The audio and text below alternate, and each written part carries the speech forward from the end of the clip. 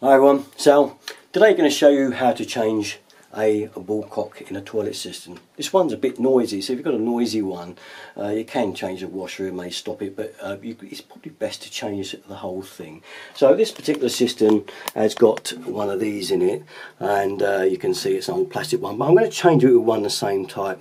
You can change it for a brass part too, but in this particular instance I'm going to keep it fairly much the same and replace it with this one here that I've got here. So without delay I'll show you how to do it, and first of all we'll make sure, obviously, we turn the water off. Okay, it's off there on that little valve. If you've got one of those you can turn it off without affecting anything else. If you haven't, just turn your water off down at the mains or up at the tank if it's a low pressure fed one. Okay, the first thing now we've got to do is undo this union here. Well, you can use a spanner, that's fine on these, or if you're a plumber like me, you've got access to these. We always call them grips, but these footprints are the ideal tools, I think, for plumbers. But don't worry, a spanner will be fine. Just give it a turn. You might find the valve tries to turn within the system, but it'll wedge up. If it does try to turn, just get a spanner to hold against so that you can undo it properly, like so. Once you get a few turns on it, it should just pop out. There'll be a bit of dead wall in it, not much. That much there, can you see that? There's always a little bit left in there in the valve itself. Once it's out, that's it. Okay, now we've got to continue and undo the back nut there. One's a little bit trickier, it's a bit tighter to the system, but again, persevere and it will come undone. Just get on it. Sorry I can't lock it on there much better. I've been doing it one-handed. I have no assistant today, no Jan to help me hold the camera. It's all down to me, so I'm doing it one-handed. What the hell, I can do it. And obviously, as you can see, just keep twisting it out. It's trying to move inside the system now because I'm holding it with one hand, but this will come off and then we'll just take it right away out. It's nearly out now, look. I've nearly got the nut off. There we are, it's come away. That's it, and if you look inside there now, you can see I can take this away. We got him out there now. Alright, so as you can see it's empty, it's been flushed, so it makes life a bit easier as well if you flush it first. Okay, so we're just going to change this over now with the new one.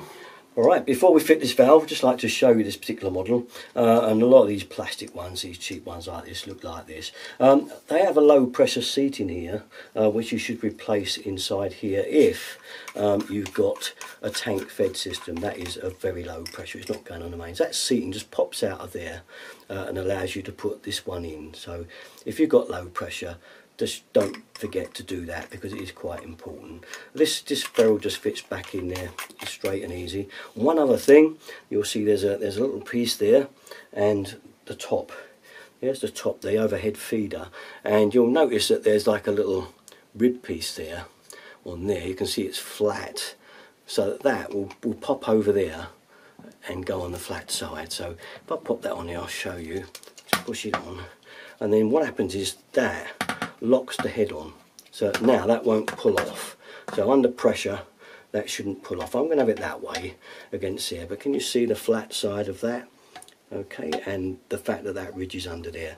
This valve only wants the ball on it now, and we should be getting ready, set to go. Get you some adjustments, get it roughly right before you fit it in. Okay, right, so here we are. The valve is roughly about ready now. I've screwed the ball on, got the top on, and I've adjusted it roughly where I think the level might be.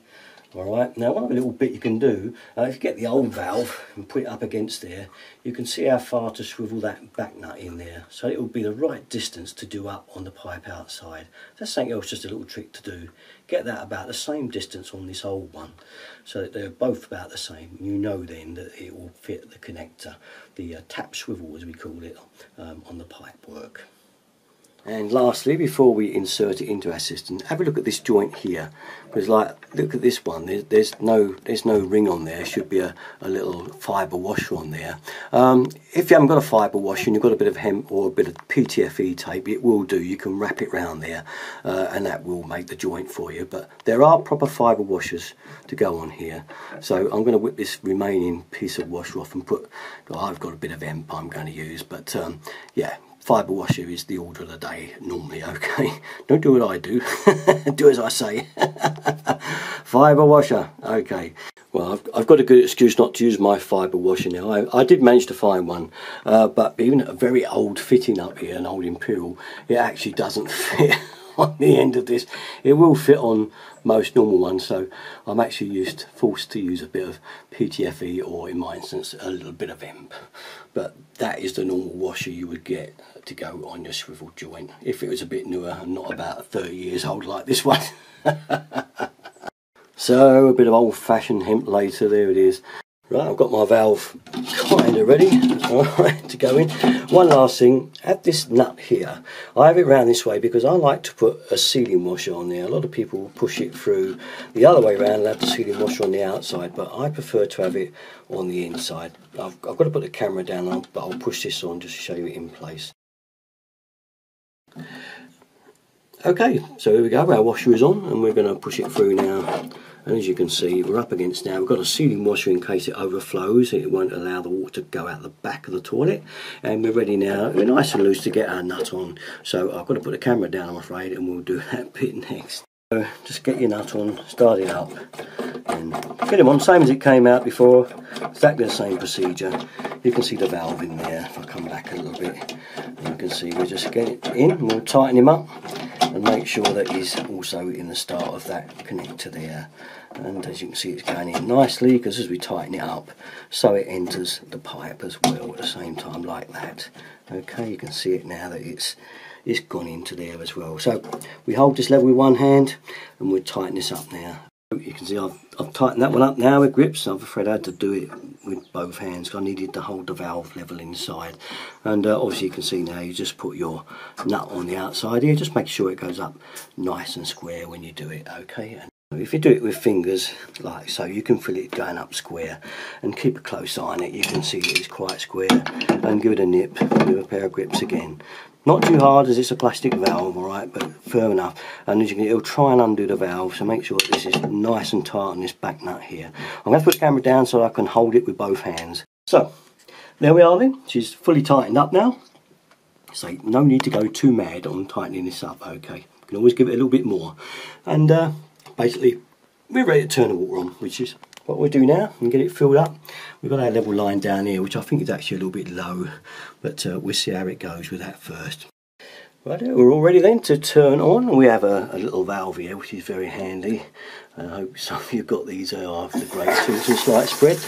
Turn it on, you can hear it filling there, and there she goes. I've got my spout around here. You can turn it around that way if you want, turn it any way you like. Just remember like that if you want.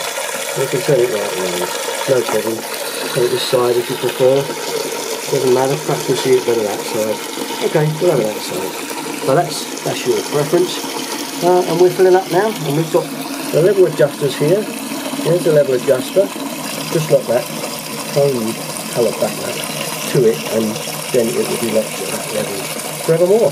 And we should be up and running pretty proper. You can see it's come up to our level line down there now, so I've got it roughly adjusted right, just a few more little adjustments on here, and we should have it pretty good.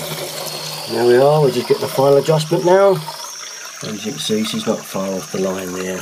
Here's our level adjuster, just undo it a little bit to let more in, anti-clockwise that way, and back the other way to shut it down a bit. Once we're happy with our level there, we'll just lock this back nut up, and I'll show you that in a second.